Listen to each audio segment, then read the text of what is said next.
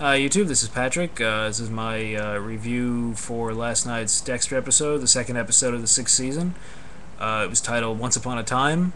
I thought it was pretty solid. It had a decent theme going on about rituals, about Dexter's ritual, about his ritual he has with his son every night, and about the ritual that's going on with Edward James Olmos and Colin Hanks characters. So all those parallels were there. So it was okay. Maybe a little forced, and that's one of the complaints I've actually heard a little bit already, is that the religious stuff is getting forced down our throat a little bit too much, but I really don't mind it. Like I said in the last week's thing, I think religion and Dexter is a fun mix, so it's a fascinating subject, and I don't mind that we're going to spend 12 hours on it. And by the way, we're going to. They're not going to stop halfway through here and just move on to something else. It's going to be religion all the time this season. So if you're not enjoying that, you're probably not going to like this season, because that's clearly what they're going to be doing. A nice addition was Mos Def as Brother Sam, who we got two answers last night. First, we thought he was going to be a bad guy. Then he turned out to be, well, not a straight up serial killer that Dexter's going to have to kill yet. I say yet because we never know. People on this show don't last when they become an ally of Dexter, and he is looking like he's going to be an ally. So it'll be interesting, really interesting to see where that goes. And he's kind of like the middle.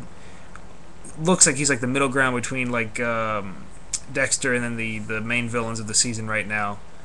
We're trying to use faith and religion for a good thing, unlike Olmos and Hanks. But we'll see.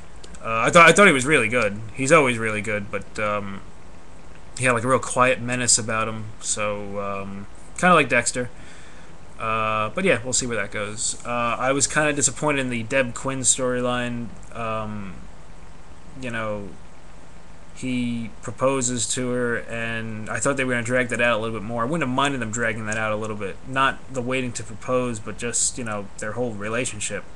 They kind of really jumped out of that pretty quickly. It was, it was something that would have been, I think, interesting to see, but maybe, I don't know, maybe everyone thinks they make a horrible, couple and they're not fun at all to watch. I thought it was kind of fun. But now we're just gonna get Grumpy Quinn back, and that's annoying. Because he can be annoying that way. I like Deb getting the job. I don't like her getting the job, because of what happened to Batista. That sucks. But I liked her getting the job. She's a good detective. Her speeches, be filled with all the foul mouth and everything, the bad language and everything like that. Let's see. By the way, Michael C. Hall and Jennifer Carpenter, they got divorced. They were married in real life. They got divorced. It hasn't shown yet in any of their scenes together any kind of tension or anything like that. So I heard there was a rumor that they were having problems filming together. If they are, they're good actors, because they're not. It's not shown at all. Let's see what else happened last night. Yeah. So Deb got the lieutenant job. Batista didn't. You gotta like Batista, just graciously stepping aside. And you gotta hate LaGuerta. Again. It's this character was moving up the first couple of seasons, getting to like her a little bit more. Then last season, she did nothing except make Batista boring, which is difficult to do. Every time Batista came on the screen last year, he was boring in season 5 because he was with LaGuerta. Yeah, and now she's just a complete bitch again, and she hates on Deb and everything like that. I don't know. I really don't like what they did with her. It's just kind of I just don't like her. Just complete. And we're not supposed to really like her right now. So unless they're gonna redeem her sometime, I guess they're gonna have to redeem her sometime this season, or finally kill her off or something. Because otherwise, Dexter can't kill her. It's not like she's going to be that kind of villain, but it's just annoying. Really annoying. I like Masuka. Looks like he's going to get a love interest here. Or at least she didn't mind him, looking at her ass. I didn't mind that either. That was very nice.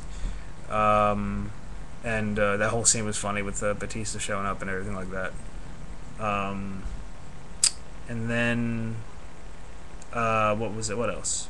The episode kind of showed us Colin Hanks has another life that's gonna go down the shitter really soon. Because we got Edward James Olmos giving himself the well, not quite the scourging treatment, but he's burning himself instead. And Hanks is, I guess, completely on board with Olmos now that he wasn't before, which is too bad. I wonder how if Hanks is gonna kind of come around at some point this season or what. But not right away. They're gonna do some pretty awful shit first before they get around to that. So I'm kind of looking forward to where that's going. Oh, one of the complaints I made a little complaint last week about how the writing can be a little lazy sometimes, but I also said that it's not why I watched the show.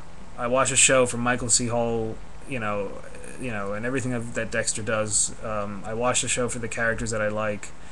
I don't care if Miami Metro really is like awful. They're not the real Miami Metro. Okay, if the real Miami Metro doesn't investigate, a missing person at a high school reunion or something like that, then that's bad. But this is a TV show. It's okay.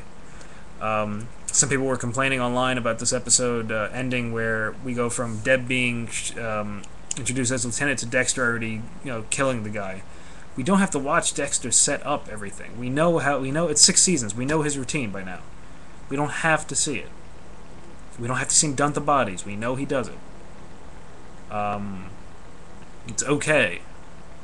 But a lot of people just here like really complaining about it. Also, people complaining that the show lost its gore factor. That we didn't see the guy's throat slit. We did see a pound of intestines or multiple pounds of intestines in a scale last week. I guess that wasn't gory enough. And it looks like next week's gonna be pretty gory anyway. So I'm sure those people will be getting their worth. I think that's it for this episode. I liked it. It's moving season 6 along. I'm looking forward to where it's going. More than last season, at least. We'll have to wait, obviously, a while before we can start placing it anywhere in the other seasons to see where we're gonna, where we're gonna be putting it. But otherwise, I'm looking forward to next week. Let me know what you thought. And all right, I'll see you guys later in the week with another Blu-ray column. Until then, adios.